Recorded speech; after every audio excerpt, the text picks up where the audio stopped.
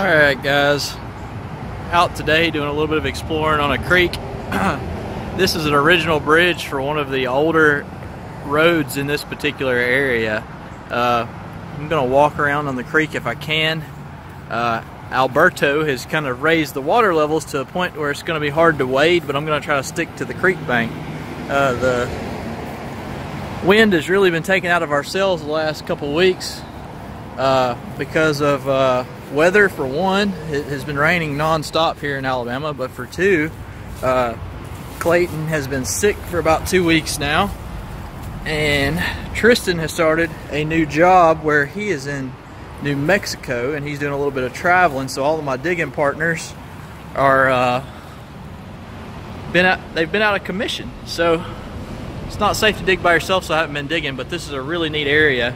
And oh, the other thing that really took the wind out of my sails is someone's stealing my metal detector. So I'll catch y'all up on that. I've been contacting the pawn shops frequently, not necessarily letting them know that I am looking for a stolen metal detector, but just in general that I'm looking for one, because sometimes people can be shady at the pawn shops in Birmingham. So I've just been nonchalantly looking. But that being said, I've found some good bottle pieces in this creek right here, and I'm sorry for all the road noise, but the interstate is on the other side of that road. But this bridge right here was too cool not to show y'all, so I will get back with y'all if I find something. Picked this piece up right here next to the creek, and how ironic that it says, "Please don't litter." Anyways, nothing yet. We'll keep going. Nice piece of cobalt. Looks like it had kind of a rectangular shape to it. More than likely it was milk of magnesia. Might have been a screw top, I'm not sure. The water is just so high, it's making it hard for me to get around right here, so I think I'm going to move to another location. But I wanted to show y'all one more thing about this bridge before I leave. It's pretty neat. Let's get up here where we can see it. Can you imagine this bridge was around driving over that hump right there with a Model T? I bet that would have shook your teeth out. But that's what I wanted to show y'all. That is a major hump. That would have been fun.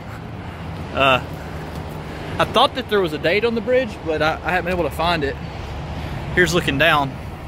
I can only imagine what you would find right here in the bottom with a metal detector. So you guessed it, I'll be coming back to see what else we can find. Maybe do a little bit of magnet fishing while we're here as well. So, moving to the next location. See y'all in a second. Alright guys, we are at location number 2. This is the Bessemer Hall of History. This was the original train station of the town right here. And we're going to go inside. I'm going to show y'all a couple of the items that they have, because they've been a big help to me. I sometimes come in and donate bottles and different things that I've had, signs, whatever I have for people to be able to see. So this is the main entrance right here. You can see right away that they've got a really nice setup. I've got all my gear laying on the table over there. That's my stuff from where I was in here a while ago. They've got an awesome display of bottles back here. Most of these have been donated by different diggers. Obviously your standout bottles are going to be right there. Y'all check that thing out. That is arguably the rarest Coke bottle in the world. So if you don't believe me, do a little bit of research on it. It's an awesome bottle, and it's local, which is pretty neat. On the last video we were talking about finding bottle dumps, and you can see they've got a cool little station set up here that you can pull up all of the historic newspapers on microfilm. So you can actually print them out for $1 a piece. So they've got a full-blown station to be able to do your own research, which is incredibly handy. One thing I wanted to show y'all, which is pretty neat. Check this motorcycle out. An Excelsior. The American pickers would have a heart attack over that. Really neat. But this is Bessemer right here. A really nice panoramic view of Bessemer. Not sure of the date on it, but it's definitely probably right around turn of the century. It's beautiful. I would love to have permission to be able to metal detect all of those different areas. We're going to step back here. We're going to take a look at a couple things. We're going to come back and we're going to spend some more time in here in the future, but today I just wanted to give y'all a brief overview. This is really neat right here. You say, okay, it's a typewriter. Look what it says. This machine came from Adolf Hitler's mountain hideaway. So that is crazy. Adolf Hitler typed on that. That is nuts. Over here, we're gonna do a quick tour. There's some artifacts over here that were donated, some really neat things over here to the side. Bessemer Liquor Company jugs. Over here, that's really neat local Bessemer bottles. My dad actually dug one of these right here. Really, really rare, really rare.